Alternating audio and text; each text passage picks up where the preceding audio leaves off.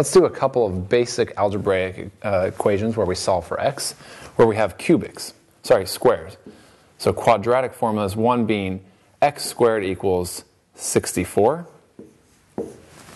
To solve for this, we need to take the square root of both sides. So the square root is the inverse operation of a square. If we take the square root of x squared, then we're left with just x.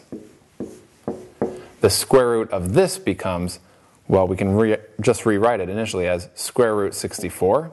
But we need to remember something very important right here, especially we can recall it since this is a quadratic, we're going to have two answers.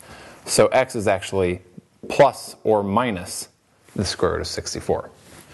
So x becomes the positive value of this and the negative value of this. So now we just have to determine what number times itself is 64.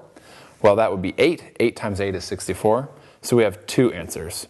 x1 is positive 8, and x2 is negative 8. So these are our two answers for this quadratic.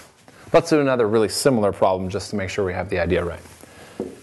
If we have x squared equals, let's say, 16, then we need to do the exact same process here. We take the square root of both sides, so we do the inverse operation of the square, and we get x equals, of course we're going to have plus or minus again, because it's a quadratic, we have two answers, plus or minus square root of 16. Anytime we have a square root, it's plus or minus.